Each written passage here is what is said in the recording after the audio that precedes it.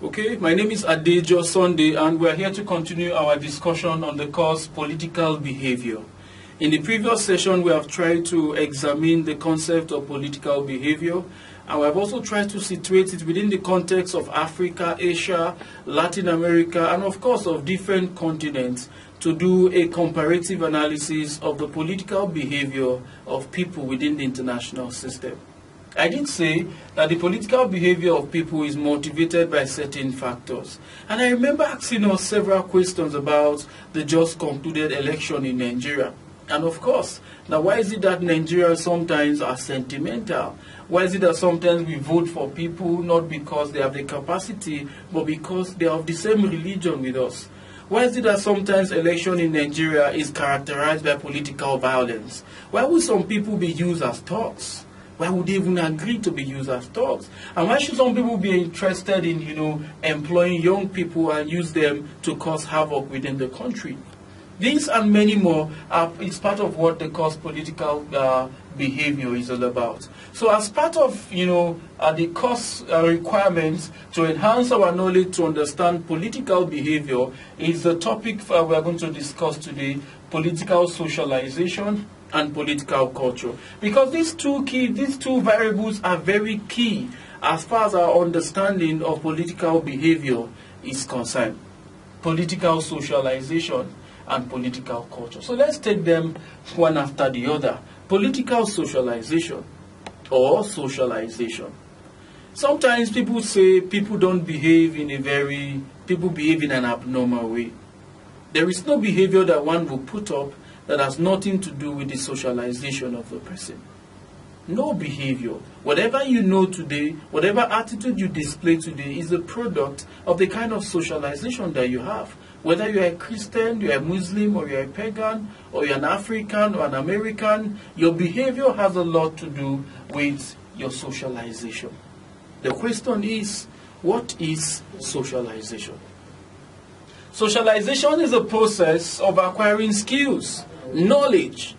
But it's important to also say that socialization as a concept does not have a single definition. There are uncountable definitions. A lot of people view socialization as a process of learning. And of course, the argument has always been that learning is a continuous process. Socialization starts from childbirth to adulthood to maturity, and even until death, one will continue to socialize.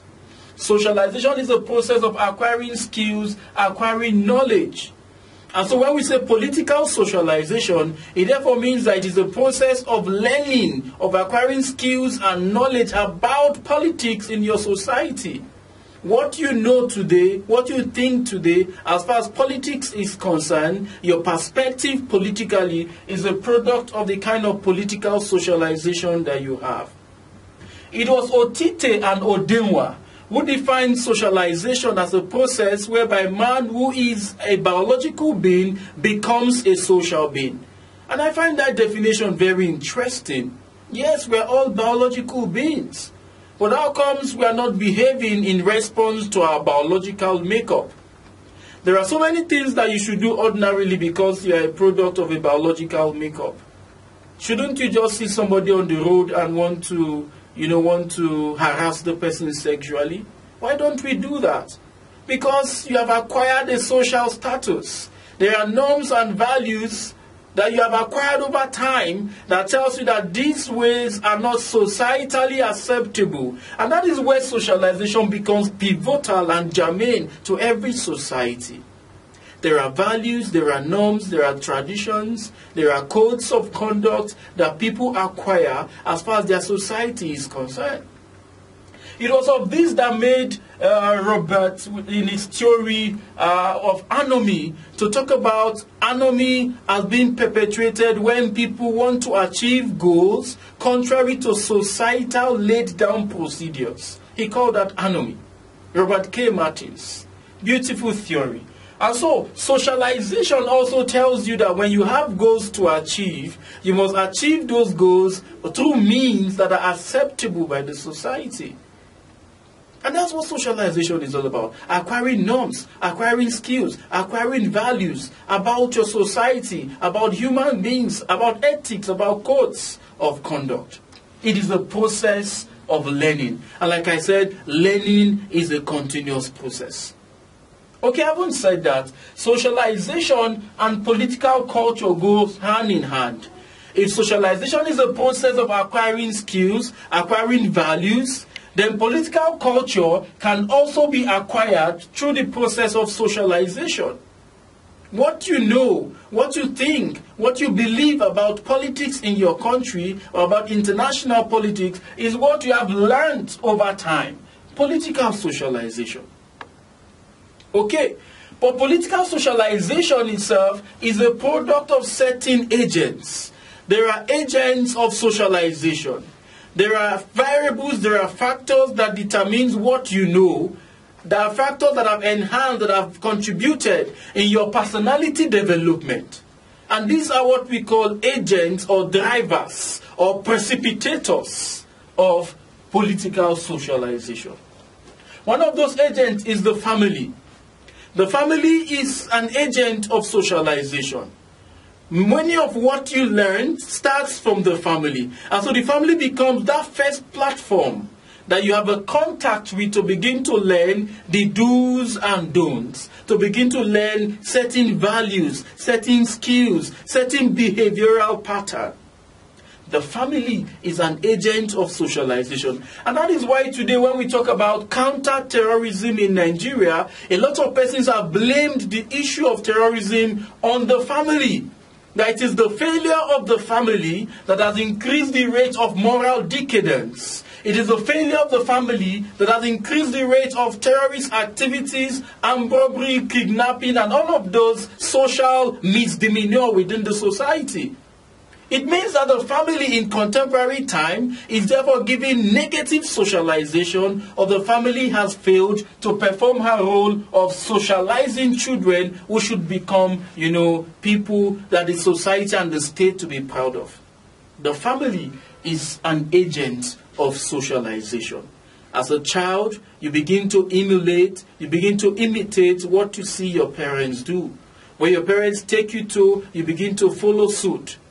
And so to become a good Christian or a good Muslim is a product of the kind of socialization that the family has given. To become a good citizen is also a product of the kind of socialization that the family is given. And so the family is very key as far as socialization is concerned.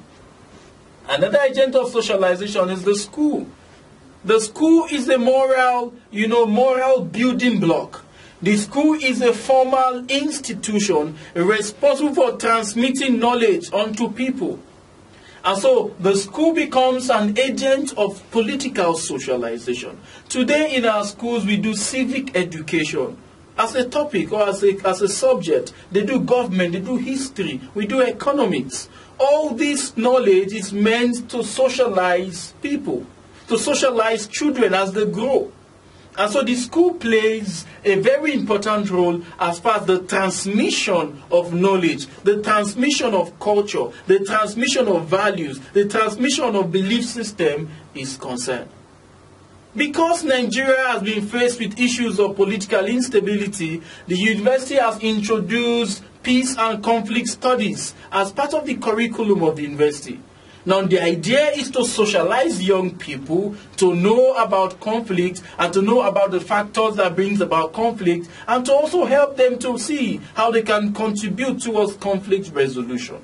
And that makes the school a very important, agent of political socialization.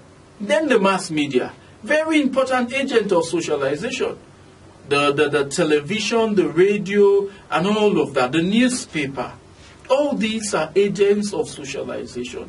And the most interesting thing is that today we are now faced with a trend where social media is gradually taking over the role of the traditional media.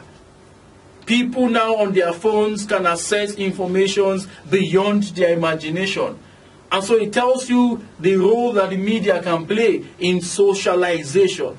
However, because of the rate at which social media has gone or is going, we are beginning to also have some degree of negative socialization, as the social media is now used sometimes as a platform to transmit hate speeches.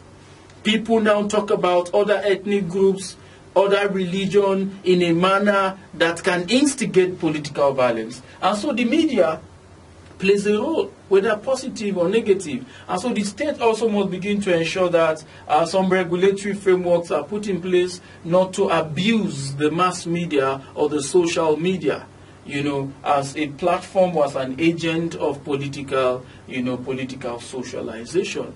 When you see these politicians campaigning, you watch them on TV, you hear them on radio, and by that you are getting knowledge, political values, and all of that.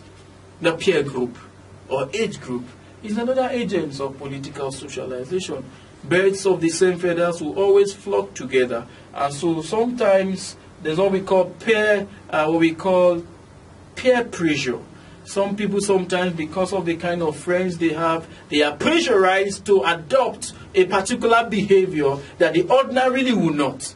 For instance, there are people who are decent. Once they get to the university, they begin to associate with different kinds of people, and gradually they become notorious.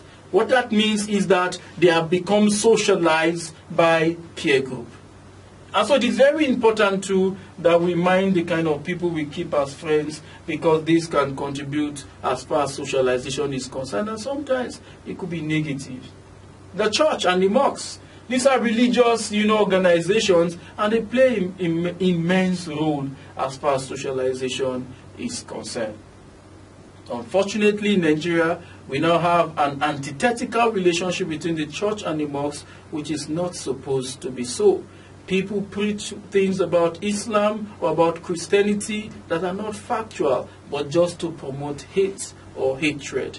And this is really one of the reasons why you now have Islamophobic speeches and all of that within the social media and even in the the print media at large. The church is an agent of socialization, the mosque is an agent of socialization, and these two are very, very important as far as transmitting knowledge, transmitting values, and helping in shaping behavioral patterns.